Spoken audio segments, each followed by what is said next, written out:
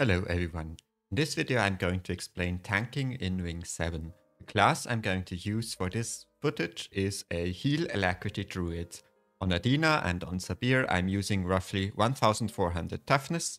On Kadim I'm tanking without any toughness to show you how that can be done even on squishy builds. So without further ado, let's get started on Adina. For Adina there's only a few things that matter. Number one is you need to keep the boss turned away from the group at all times. And I'm going to show you that this is pretty simple to do.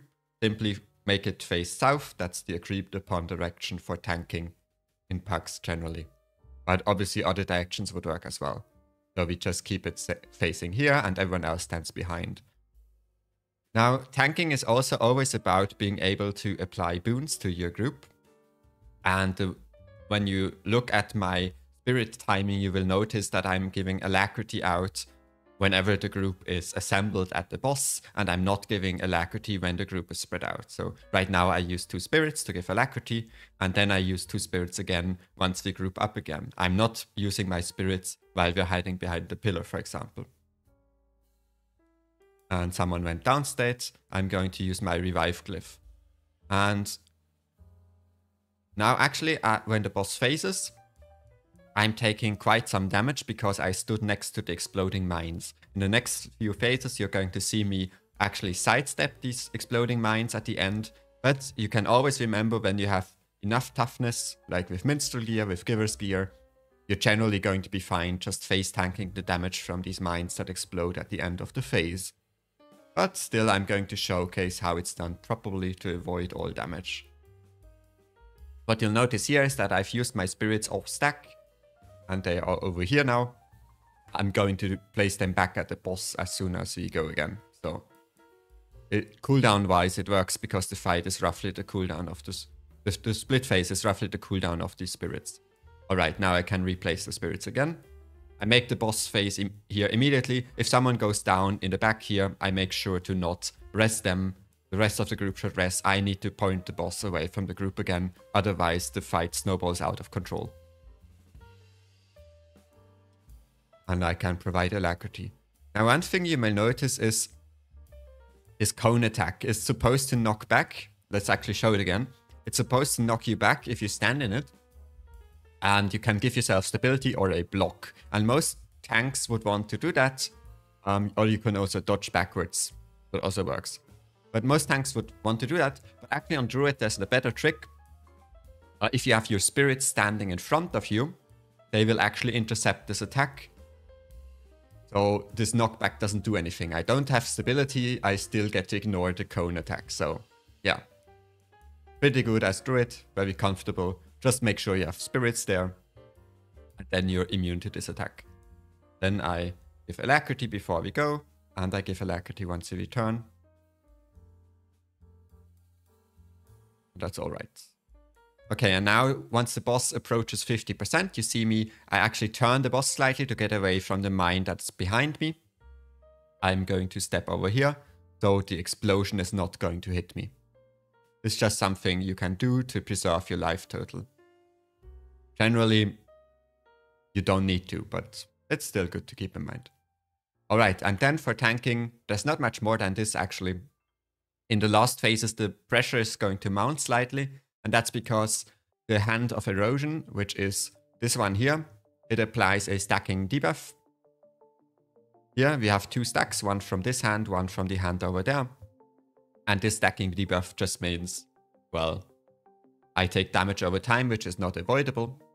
And the only thing we can do is we can kill these hands faster. We could do a split strategy, but that's not very common in pack groups.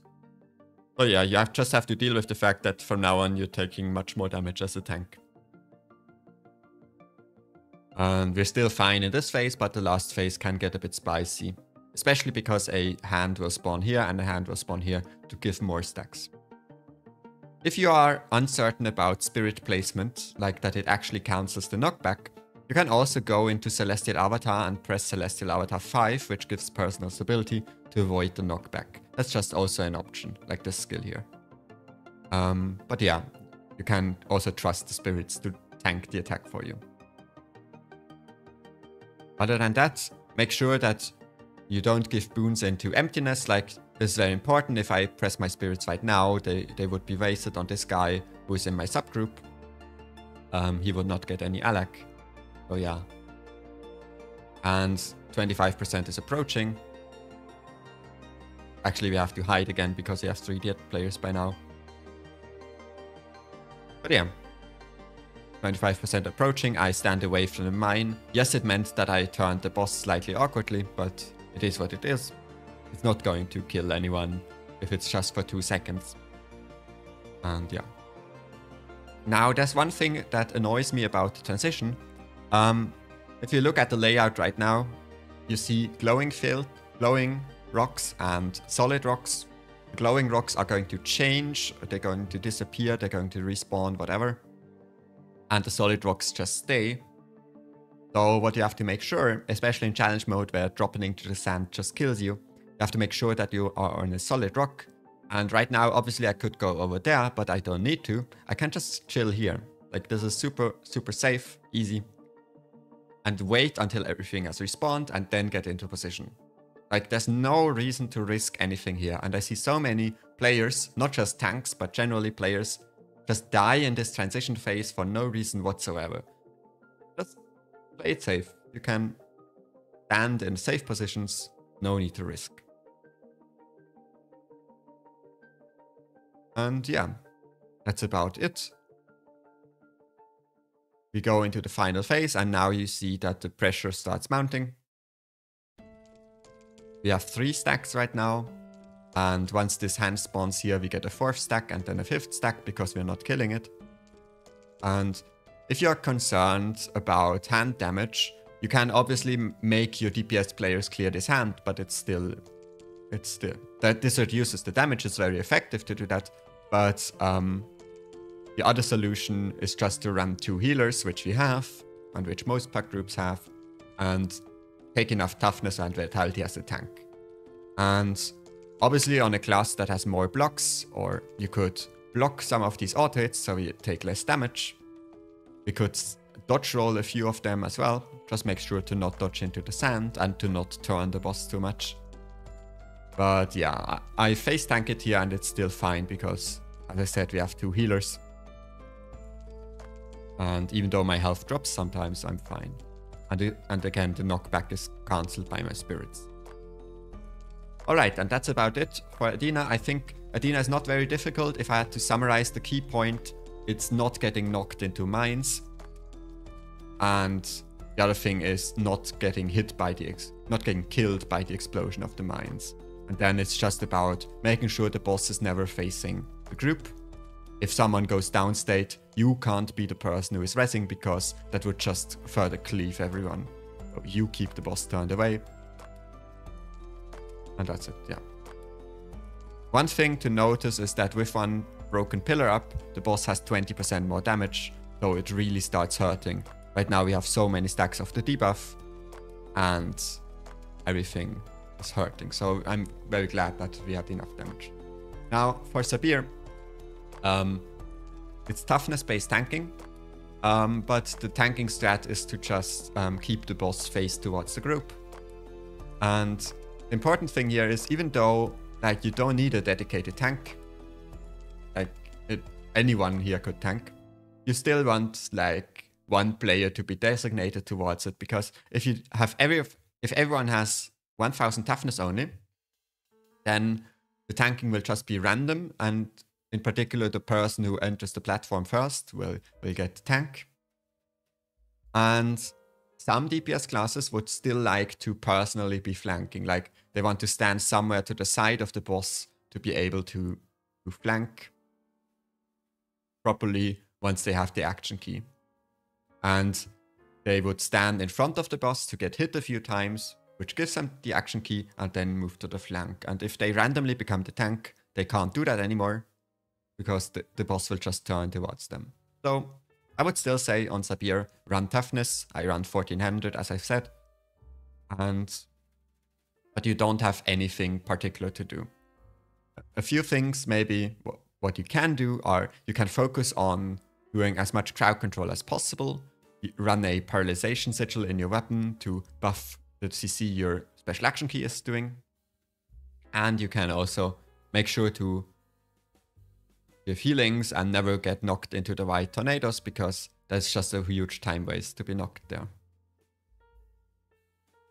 And you see me even use the special action key to skip the shockwave when I have it. And one thing maybe that's interesting about Druid here is actually how the revive debuff in the severe challenge mode works. It reduces the revive speed. And the thing is, if I use my nature spirit on downstate players, they might not actually be revived by the nature spirit. So nature spirit on this fight can be kind of awkward in challenge mode because it doesn't fully revive sometimes. But here's the funny thing. Reviving actually is affected by outgoing healing modifiers. So when you have like your enhancement, utility enhancement, and you have monk rune, etc., and you have traits, you gain actually a lot of outgoing healing. And reviving speed is affected by that. And the reviving ability from the Glyph of the Stars is affected by that. So Glyph of the Stars is still a very good revive skill, unlike the Nature Spirit, which doesn't get the bonus from revive as far as I know. So with Glyphs of the Stars, we can actually rest people at range still. So yeah, that's pretty cool, and that's why I like it on this fight in particular. Anything else to say here is that in the final phase, it's good to chase the big tornado and not be chased by it. So what I mean is we're standing here, and as soon as we can, we move over there, rather than being on the opposite side and always being forced to run from it. This makes it way more chill, and it gives you the freedom to move to the next sector whenever you want, in a way that you don't touch the white tornadoes either, because those would kill your special action key. And if you're on the run, you just have to move, and that's kind of worse. And when you use the action key to CC, make sure to not get pushed in the big tornado, but that's not something tanking specific. Just something very important to keep in mind. And by the way, in the breakbar meter, you can see like how far I can pull ahead with my paralyzation sigil, and also with one of the traits that Druid has in the marksmanship trait line, which boosts our crowd control. So yeah, I'm doing way more crowd control than most people here. And we go into the corner. One thing about going into the corner maybe is if you get immobilized and can't run anymore, you can just use the action key to blink there. Like there's no need to get stuck and die. You can always just action key into the corner. But yeah, that's it. Sabir is really free for tanks. I don't think I'm explaining anything extraordinary here. But yeah. Okay, now we have spent a little time on these first two bosses, and now we're actually going to take some more time to study the final boss, because on Katim the Peerless, there's actually more going on. There's more to it than just on Adina, where you face in one direction. Here you actually have to think about a few things. The first thing you should do is you should activate your special action key. I actually forgot about it here, and I noticed it very quickly. The next thing is, and this is important, as a tank, your job is not just to tank the boss, because you have other jobs as well. You are a healer, you also are a boon support. As a boon support, you want to give boons. And as a druid, that means I need to place my spirits on top of the group. As a general idea is, I'm abusing the idle time of the boss, where he doesn't do anything, and where I don't need to be tanking. I'm using these idle times to provide boons to my group. I stand on them during the idle time. You can see it here. I walk in to give boons. And that's it. They have alacrity now. And this is something very important to learn. At what times is this boss not attacking you? And this is something that comes with experience. I can show you how it works for this fight, but depending on group DPS, the idle times are going to be different. So yeah, I notice I need to activate my action key. And let's talk about tanking. Now you see the barrage, it does a lot of damage, it applies vulnerability. The key thing you want to do is you want to cleanse this vulnerability, because otherwise the next attack will do much more damage to you. And other than that, other than cleansing, you want to dodge roll You want to dodge roll backwards and forwards to not just spread it wildly. And that way you can survive even on squishy gear. As I've said, I have 1000 toughness on this build, and I still survive just fine. Now, you see my road placement there? I placed the cone and the road subsequently in this part of the circle, because my kiter in the north is actually standing over there because he has to catch the ball over there. So this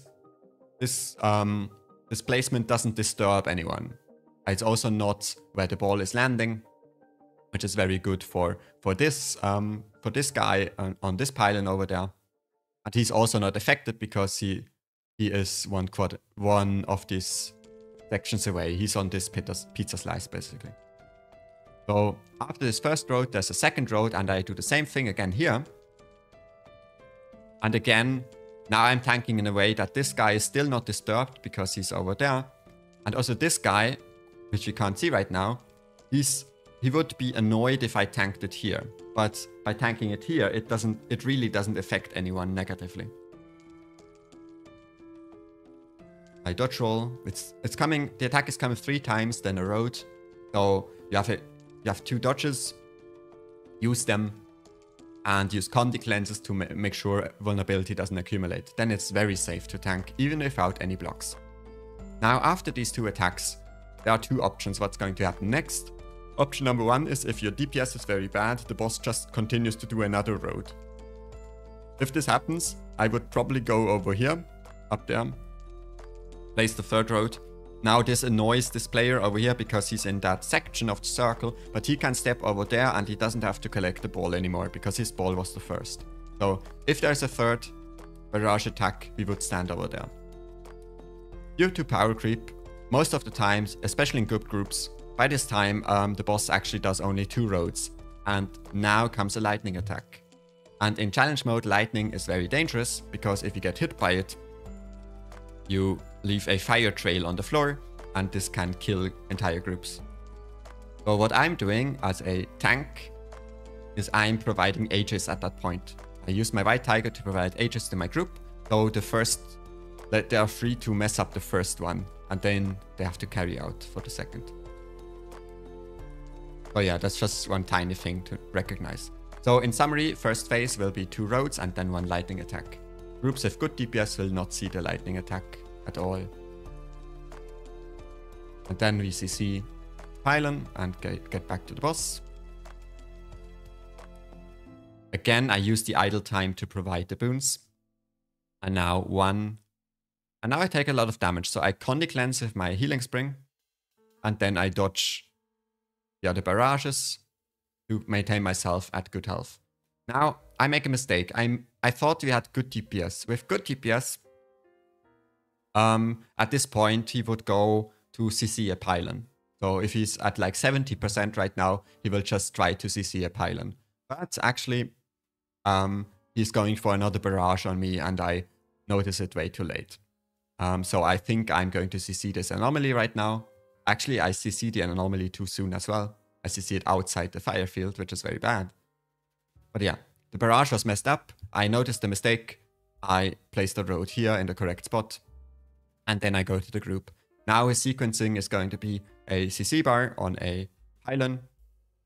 So we have to CC the boss. And after that, he phases. If he doesn't phase by that time, he would go for another lightning attack. Alright, then we CC again. And now the tanking restarts.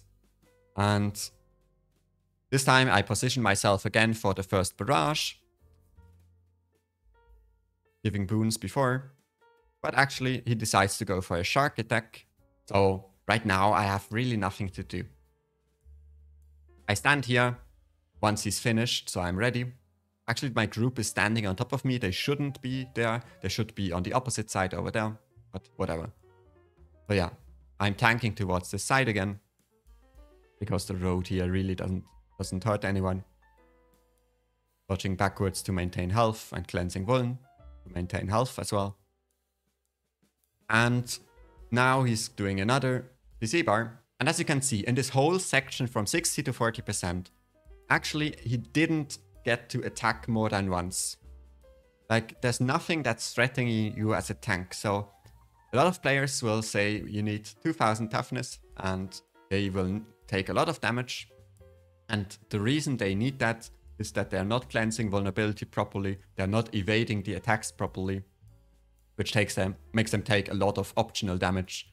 And if you just avoid the damage, you'll notice you'll just have to dodge one attack and then you're good again, right? Because the boss is basically going from animation lock to animation lock. Everything will stop his attack pattern. But yeah, I'm positioning myself correctly.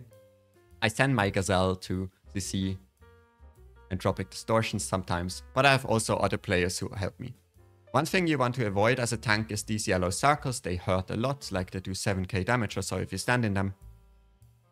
Just sidestep them. There's no reason to take this unnecessary damage. Unless, of course, here we had to stand in it. But yeah, preserve your life total a bit by sidestepping some stuff. So you can more easily face tank the rest. Alright, I send my Gazelle over there. There's one trick you can use for the Gazelle. You can, if you have it on passive, and it hasn't attacked in a while due to that, first attack it's going to do after you press F1 is actually a CC. So you can combo the auto attack and follow it up with a F2, which is also a CC, which instantly breaks the whole anomaly. It does 400 break per damage, so yeah. That's what you can do. And this allows you, even as a heal Elec druid tank, you can actually just CC all the anomalies on your own. But it would still be nice, like if other players also keep an eye on anomalies, because sometimes you're busy doing healing and stuff. This guy down to the shark, I can't do anything to help him. But luckily he was revived in time. Now I take a lot of damage. I have 12 vuln. The attack hurt. And the next one is going to hurt even more. So what I'm doing here is I'm using Healing Spring to heal myself back up. And cleanse the vulnerability. And then evade backwards. To avoid some more damage. I did a very bad job at evading. But okay. Again, there was only one barrage going my way. And the boss has phased again. Really, if you have good DPS, this fight is a lot more comfortable to tank, because relatively speaking, the mechanics take up more of the phase compared to auto attacks. When going back in, you need to be the first one, but I still have the action key and no one else had it, so I still got aggro, which is very good. And in this phase, again, he goes for lightning. That means I don't have anything to do. I can give boons to my allies. And now I tank towards this direction again. Very comfy here. Evade 2 times. Make sure to cleanse condis in between, so you don't have vuln. And that's already it. He's doing another lightning attack. And then he's going to follow up with another barrage. And now I have a little quiz for you. He's doing this road. And I have 2 options now. I can go over here. Or I can go over there. And where should I go? There's only one correct answer. And you also see it, kind of. I'm going to move over here. Why? Well, the answer is shown just a few seconds after. Actually, there was still a road here. It just disappeared. It was a graphical bug, but it's still there. And if you step on it, you can't see it, but it's going to kill you. And this is the one thing that makes tanking in this last phase, and also in all the other phases before, but especially in this last phase where so much pressure is potentially there, it makes it very dangerous to tank, because these invisible roads can just kill you by surprise. So the main strategy to deal with them is to remember where you stood earlier. I remembered that I stood on this side before, which is also, like, it's the side I've started on in phase 1, so of course I remember that I was there. I always start there. So I know not to go there anymore in the final phase. and I don't get hit by this hidden road. And now it's visible again because it despawns. But yeah, until ArenaNet fixes it, make sure to never step into invisible roads. Remember where you've been 20 seconds earlier, and then you're going to be fine as well. Alright, and then he does another shark attack, but I think he doesn't even have time for it. No. Okay, that's it. As you can see, in this boss fight, what's very important is placing the roads in good positions, not placing them on top of pylon players, not placing it on top of the pylon, not where they collect the balls, but rather just use the floor pattern to discern where are the good spots to place them. And then remember that there are always 3 attacks in a barrage and then follow up by a road. And you can just dodge 2 of the barrages and handle the 3rd one by out-healing it. Or if you are a class with a block, you can block the 3rd part of the barrage. Make sure that you're giving boons to your group in the middle while the fight is going on, like that you're walking on top of your group. Give some boons sometimes, very good. And if you're doing that stuff, you're probably doing fine as a tank. I mean, CCing the boss and CCing the anomalies is pretty much optional, as long as you're tanking away from a group and so on. I think you're doing already a very good job. Alright, that's it for this video. I hope you found these insights actually helpful, and I see you the next time.